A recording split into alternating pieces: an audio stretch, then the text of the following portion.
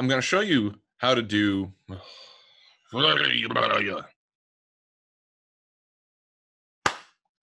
going to show you how to do branches and loops, branches and loops.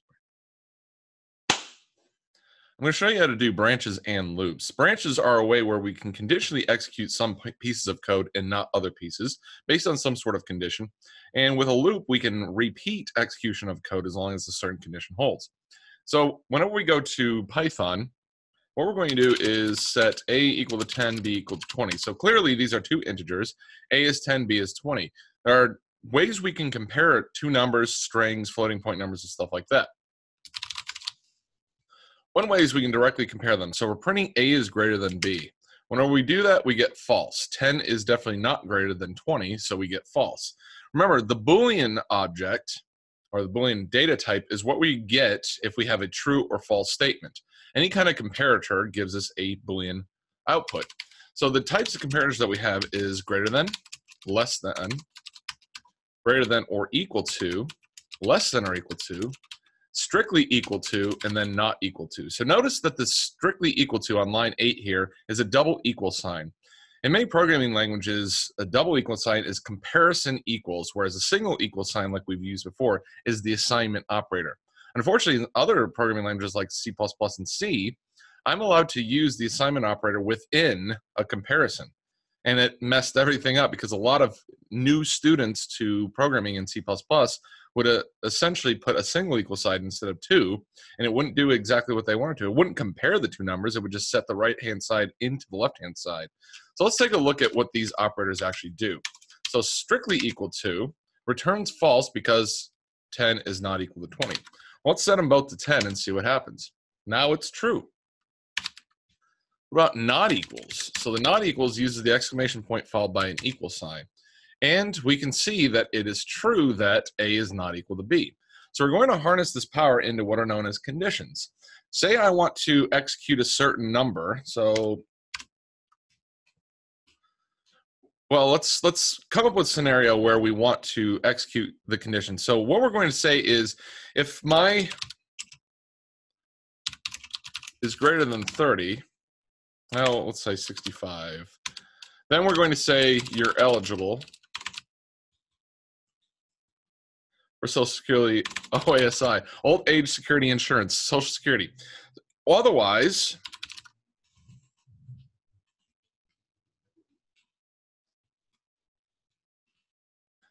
so you can see there's some sort of decision here based on some sort of comparison. This comparison is if the age is greater than 65. So let's take a look at how we're going to conditionally execute this statement. Now notice we don't want both to print. We want you are eligible for OASI or you are not eligible for OASI. We don't want both to be printed in the same program. Let's do this. What I've done here is I've made a prompt that says enter your age, and the user will enter their age, it'll convert it into an integer and put it into the variable called age. Now what we can do is we can actually look at the value of age in comparison with something else, just like what we did with A greater than B, A less than B. We're also allowed to compare these directly with literals. So in this case, I'm going to print age greater than 65. When we run it, I'm going to say I'm 37. I'm not greater than 65, so it prints false. What if I'm 66? It's true. So there we go. We can see now that the comparison operator is doing what we want it to do. However, let's see what we can do to conditionally execute, because we don't want it to print true or false. We want it to print you're eligible for OASI or you're not eligible for OASI. So let's take a look at how we're going to do this. Essentially what we're going to do is sound this out in plain English. If age is greater than 65, well, there is something called the if statement. It looks like IF. Following the if statement is the condition that you want to conditionally execute. Okay, so there's my condition, and then they end in a colon. So this is the weird thing about Python is after the colon, the indentation of your code tells Python what belongs to this if statement. For example,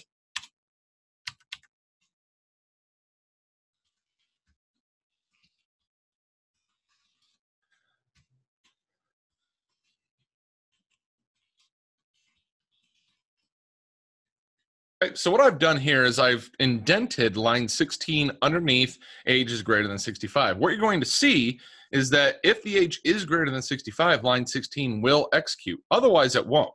However, notice 17 is not indented underneath if age is greater than 65. That means in Python terms, I got here, the print statement, is not part of the conditionally executed statement. So let me show you what this does. So let's print out 65. Notice it still prints out I got here, but it does not print out you're eligible for OASI. That's because 65 is not strictly greater than 65. Let's say 66. Now that I printed out 66, what happens is on line 15, age gets substituted with the value 66. It compares 66 is greater than 65. That's true. Because it's true, it's going to execute the body of the if statement, and it's going to say you are eligible for OASI. Now what we can do is, what happens if we want to do something like this? So once again,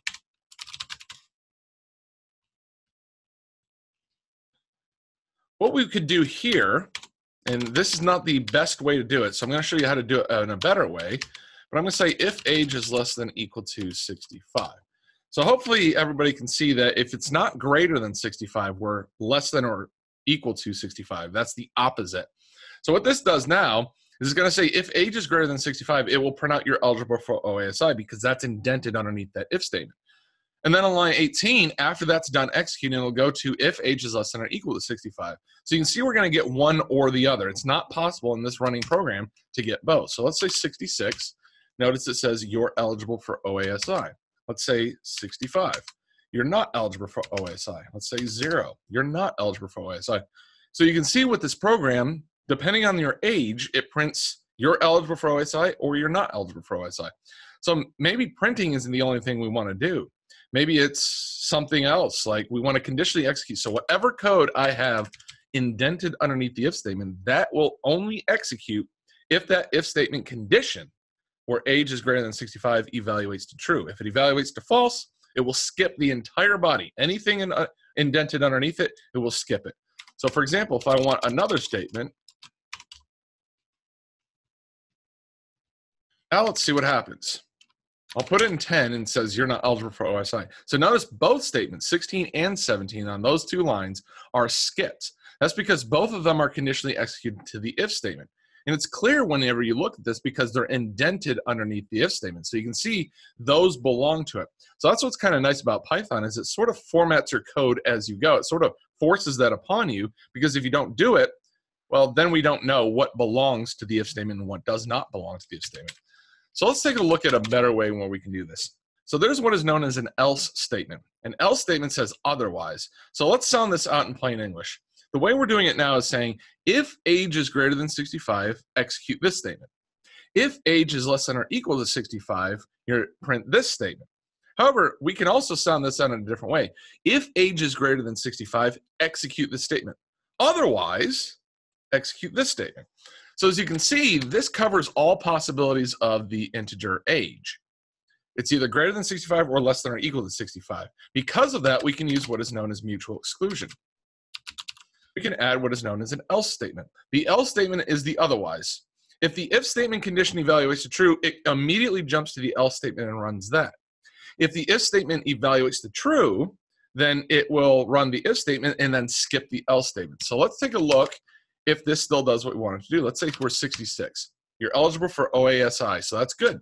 Let's say we're 64. You're not eligible for OASI. So as you can see, there is still that mutual exclusivity. The reason this is better is because only one comparison has to be made in the computer. And that comparison is age is greater than 65. If age is greater than 65 evaluates to true, we know how numbers work, so we know that it is not possible that age is greater than 65 and less than or equal to 65 at the exact same time. So using an else statement, we only make one comparison.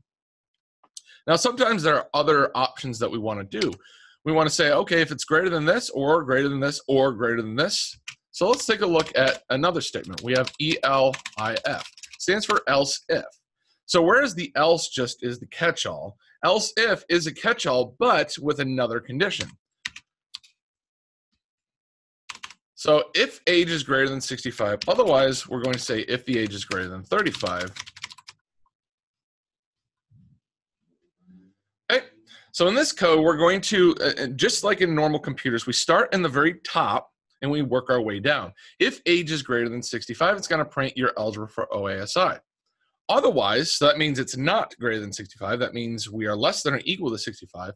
Otherwise, if we're greater than 35, okay? So you can see we're either between 60, we're either 65 to 36 in this case, because it's strictly greater than, or we're not. And so let's take a look at what's going to happen here. So let's print out 30. So 30 is not greater than 65, so it'll move on to the else if statement. 30 is not greater than 35, so it'll move to the else statement. So let's take a look at what occurs. You're not eligible for OASI. Now let's type in 36. So let's go to line 15. 36 is not greater than 65, so it skips that and moves to the else if. So 36 is not greater than 65. Otherwise, if 36 is greater than 35, execute these statements. And it'll execute only the statement in here. So it says you've got 30 years to go. Notice how these are exclusive of one another. Inside the if statement only prints if this condition holds true. Anytime there's an else statement that's saying, okay, you only evaluate this if the previous statement was false. Now let's see a little bit of a pitfall that we can run into.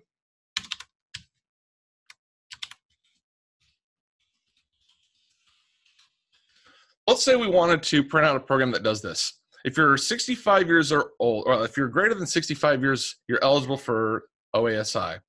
Otherwise, if you're greater than 75, you've been eligible for 10 years. Well, let's see if this actually performs the way we want it to. So in this case, we'll enter 66. You're eligible for OASI. Good, that's what we wanted to. But let's see what happens whenever we get to 77 years old. Well, if you're looking at the logic of the program, it seems like it should be you've been eligible for 10 years. That's what it seems like. But let's see what actually occurs. You're eligible for OASI. Let's see why this is the case. So remember, we start the program. We don't run any of the else statements unless the previous statement evaluated to false. Well, let's take a look at this if statement right here. Age gets substituted with the value 77 in this case. Is 77 greater than 65? In this case, yes, it is. And because it is true, it prints out this statement right here. Because it's true, none of the else statements or the else if statements will ever execute. So in this case, order of how you've done this is very important. If this if statement right here catches everything else that your else if statements are going to do, they will never execute, as we've seen in this case. And this is the biggest problem with getting your head around logic. Always look at the narrowest cases first and then start expanding the cases as you do that. Because look at this. This is a very large general case. If the age is greater than 65, well, okay. But there's still things I want to do if you're greater than 75, if you're 85 or something like that. And so that's a very generic case. And so what you want to do is you want to specify it where all of your specific cases come first, followed by your more generic cases. Now, it's not always going to work. You have to logically step through it to see if whatever your logic you came up with is what's going to be. Now, there are other ways we can do this.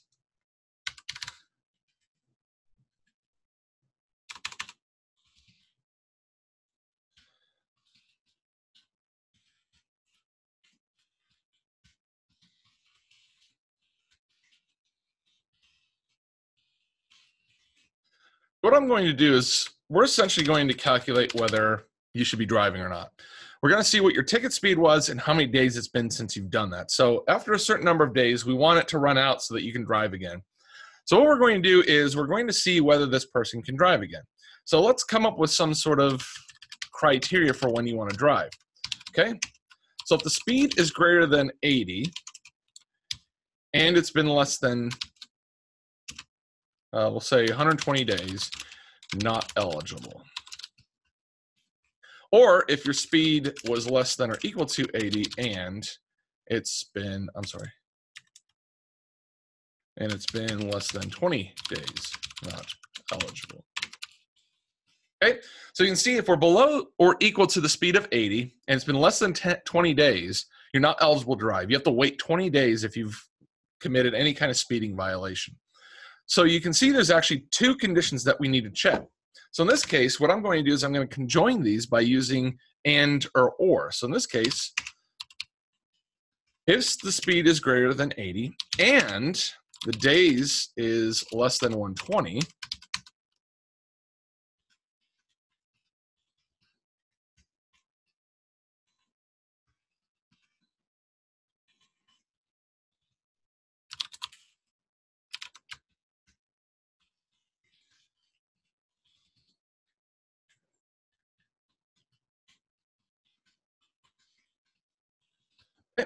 so you can see we have two criteria, but those two criteria require two different variables to influence it. So it's not just a function of the speed, it's the function of the speed combined with the function of the days. So let's see what occurs whenever we've done this. So let's say we've gone 80 miles an hour and it's been 10 days. You're obviously not eligible because here's the speed and we've come less than 120 days. Or I'm sorry, 20 days in this case. So let's run it again with 80 miles an hour and it's been 120 days. Notice we're eligible. So let's see what occurred when we did this. An and statement right here requires that every single one of the conditions evaluates to true for the entire statement to evaluate to true. So in this case, if my speed is not greater than 80, it completely skips the right-hand side and the entire evaluation becomes false. And then it moves on to the else if statement. So as you can see, we've entered the speed of 80. So 80 is not strictly greater than 80. So we skip the if statement and the entire body of that if statement, and we go to line 16. We're saying otherwise, if the speed is less than 80, is that true? Is 80 less than or equal to 80? Yes, it is. Then we check the number of days. And the number of days is less than 20. However, the days we put in was 120. So 120 gets substituted in here. 120 is not less than 20. So you have a true and a false. Remember, for an and condition to evaluate to true, all of its subcomponents must be true. In this case, we have a true and a false. Therefore, the entire thing is invalidated as false. Because it's false, we skip the body and move on to the other else statement. In this case, that's how we get eligible to print out for us. Now, if we don't want that behavior where every single one of the conditions has to be true, we can use a different one called the or. In an or, only one of the statements has to be true. So what I'm going to do here is I'm going to say speed less than 20 or days less than 20. Okay? So if any one of these conditions is true, the entire condition will be true. So let's take a look at this. All right, so what I'm going to do is remove this portion just so that we don't do the calculations anymore. But all I want to do is print out true or false whether speed is less than 20 or the days is less than 20. So let's see what occurs. If I type in a speed of 30 and days of 50, it's going to print false. So let's see why. 30 is not less than 20. Therefore, that evaluates it false. However, remember, inside of an or statement, only one of them. It can be all of them, but only one of them has to evaluate to true. So because this wasn't as false, we have to move on to the next side and say, okay, well, we know 30 is not less than 20. What about days? Well, we entered 50. Is 50 less than 20? No, it's not. So both evaluated false. Therefore, the entire condition is false. However, let's take a look at this. Let's say our speed was 50. So we know 50 is not less than 20. So that will evaluate to false. But now let's enter 10 for days. Okay, so now we're going to have a false and a true in an or statement. When we join that, as long as one is true, the entire thing comes out to be true. So let's see how that differs from an and statement. Okay, remember with an and statement, both have to be true. The left side and the right side have to both be true. So let's run this. My speeding ticket, we'll say, is 50, days is 10. Notice that the or statement is true. That's because only one statement has to be true. And the and statement is false. That's because we had a false in there somewhere. So let's run this again and say 10 and 10. You'll notice both are true. However, in the bottom one, line 13, the and statement had to make two comparisons. Why? Because it has to check to see that every single one of these is true. This is what is known as, the opposite condition where we don't check all the conditions is known as short circuiting. So let me ask you this. In line 11, if the speed is less than 20, does it even matter if days is less than 20? No, because it's an or statement. As long as one is true, the entire statement's true. So it short circuits. It doesn't even make the comparison to see if days is less than 20. It doesn't need to because it knows the whole statement's going to be true anyway. The opposite goes for an and statement. As long as it can evaluate one of them to false, the entire statement is false. So let's say I entered 50 for the speed on line 13. So what's going to happen is it's going to compare 50 to less than 20, which is false Because it's false, the entire statement has to be false. Therefore, it doesn't even check to see whether days is less than 20. It doesn't matter. Because for an and statement, everything must be true. For an or statement, you must have at least one truth for the entire thing to be true. So let's take a look at how we can actually use these in what are known as loops. So an if statement conditionally execute code once. What if we want to keep doing something until some sort of condition is false? Let's make a statement that says do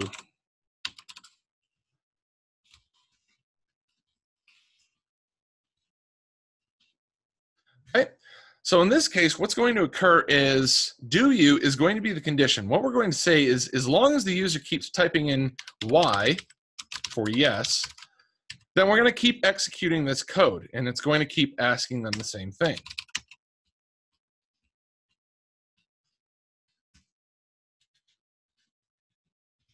Okay? So this is what is known as a while loop statement. In a while loop, we type in while, W-H-I-L-E, followed by the condition. As long as that condition evaluates the true, it runs the body of the loop. Now, after the loop is performed, after line 11, it goes back up and checks the condition again. And we'll keep doing this until that condition is false. Well, in this case, until do you is not equal to y. So let's take a look at what occurs whenever I run this. Do you want to continue? If I say no here, what's going to happen is do you is going to get the value n, and so it's going to compare n with y. Well, obviously, n is not equal to y. So this condition right here evaluates to false. Therefore, the while loop will never execute. So we can see it quits the program. We're done. So now let's type y. And this will move on indefinitely until I type something other than y. So notice it doesn't just have to be an n. It can be anything other than y. Just as long as we make this condition right here false, it will terminate the loop. Now, in this case, you can see we use while loops if the condition is indefinite. So if we want to start counting or something like that, we can use a different type of loop called a for loop.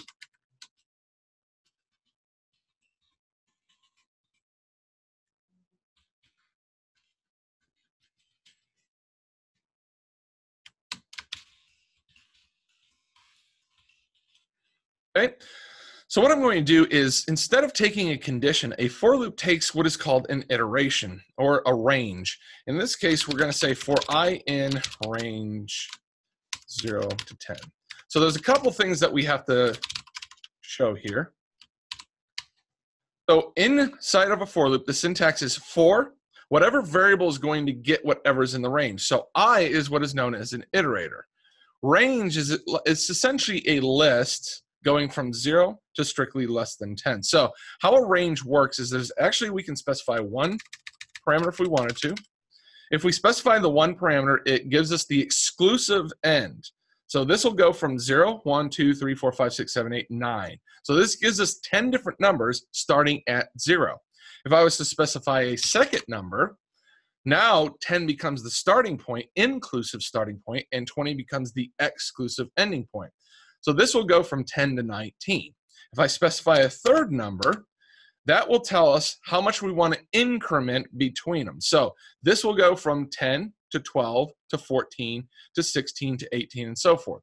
So let's take a look at what this does. So let me comment out how many, since that's not really doing us any good right now. When I did this, notice that 20 is not one of the numbers.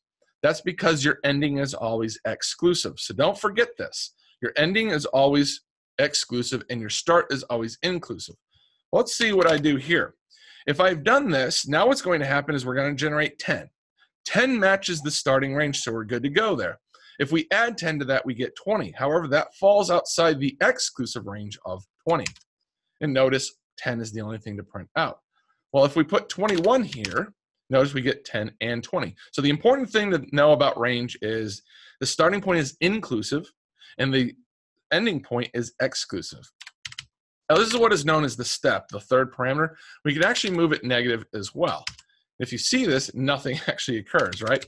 So let's say range 0 to 21. 21 to 0. There we go.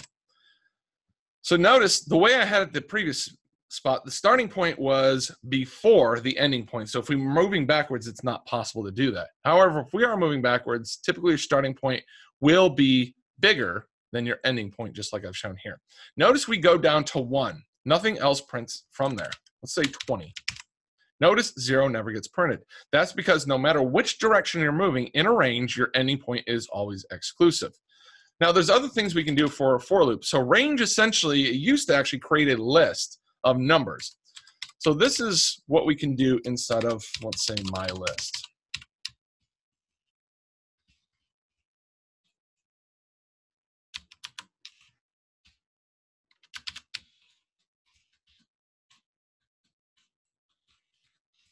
Okay, so we have a list inside of the list.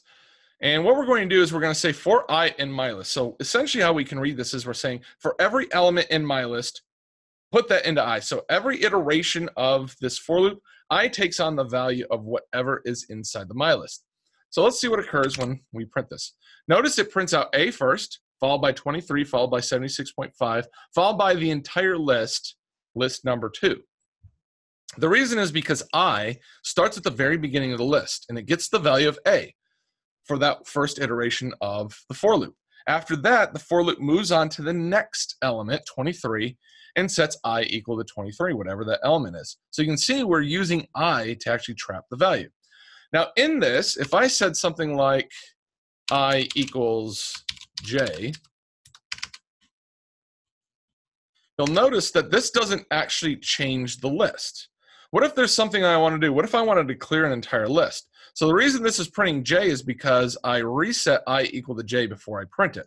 So that worked as intended. However, what I wanted it to do is I wanted to set the individual elements to J. And we couldn't do that with this because we're copying the value from the list into I, and then we're printing that out. Because I'm working with the copy, I'm not working with the original my list in this case. So what we have to do is if we want that desired behavior, we have to step through each one of the lists. And the way we do this is we get an index. Remember, with a list, we can use the subscript number, is the square brackets, to get me the index of it. And that's how we traditionally set a value inside the list. So if you remember, lists always start with 0. And they go up to, but not including, the length of the list. Since the ending point is already exclusive, that performs exactly what we want. So now if I print I, will print out the iteration instead of the actual element. So notice we get 0, 1, 2. And if you remember, inside of a list, we can use the subscript operator with the index number, and it prints out the exact same thing. Now what I can do is I can say my list I equals J. Okay, so now what we're doing is we're actually not functioning with a copy of the element of the list, we're functioning with the list itself. So let's see what occurs when we do that. Notice all J's get printed and the original list is reset.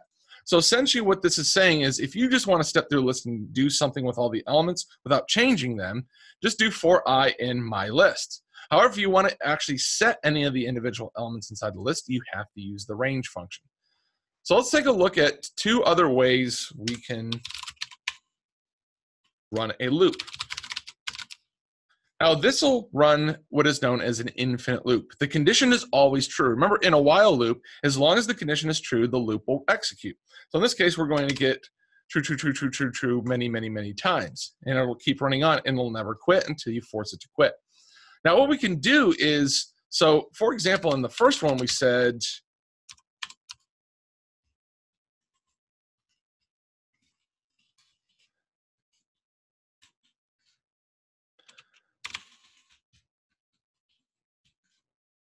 something like this. And what we did is we said, do u equals to y.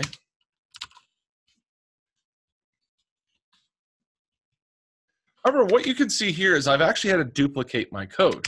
Now my code is written twice because the very first one, I have to get it to satisfy the condition of the while loop. However, what if I don't want to duplicate my code? In fact, you should not want to duplicate your code. Duplicating code, what if I change the prompt on you? If I change the prompt on you, you're going to have to change it for every single one of the prompts. So let's do what's called an infinite loop. And then what we'll do is we'll ask them inside the loop whether they want to continue. And then inside of the while loop, we'll make our comparison here.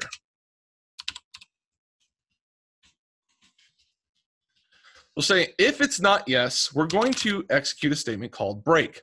What break does is it immediately terminates the loop at that line. So I'll show you. Let's say this. Now notice we have loop again, and let's say no. Notice got here never even got printed because break immediately terminates outside of the loop. In this case, it jumps to line 13. When I say no to loop again, it prints out line 13. So the important thing to know about break is it terminates the loop at that location. It never executes the rest of the while loop and then terminates it. No, it terminates right at the break statement. So break is essentially the way to break a loop. And notice I only have one prompt. I'm not using the while loop to actually check the condition. I'm just using the while loop to loop over and over and over again. Because this is an infinite loop, the only way to actually break out of the loop is to use a break statement. Now let's take a look at the other one, which is called the continue statement. What continue does is it immediately jumps back up to the while loop. So whereas a break statement terminates outside of the while loop, a continue statement immediately jumps back up to the condition. Okay, so I'm going to say yes to continue. What's going to happen is this if statement will evaluate to false because y is equal to y. Our condition says is not equal to, so that will be false, and we're going to skip the continue. Notice we're going to get to got here, and it'll ask me to continue again over and over and over again.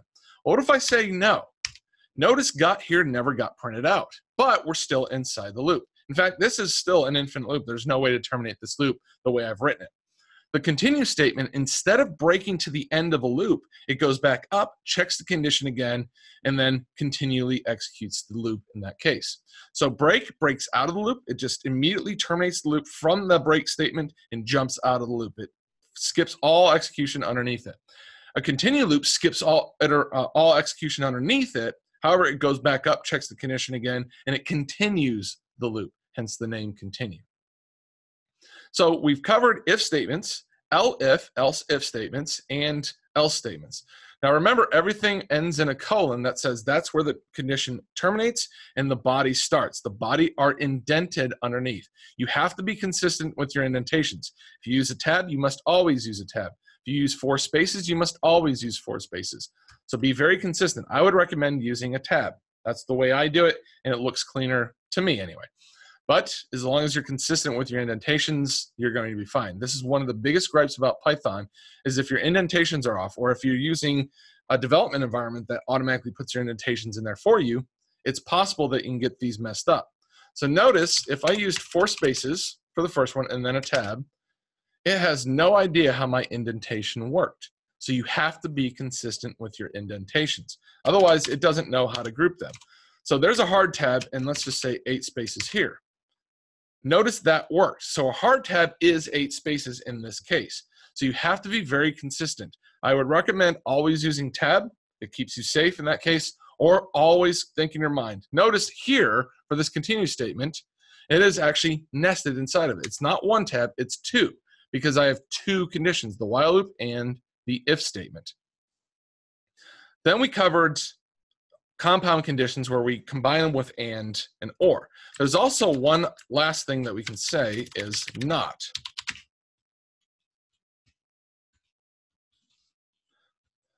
So what not does is it converts a true into a false statement. It basically inverts the condition. If the statement is true,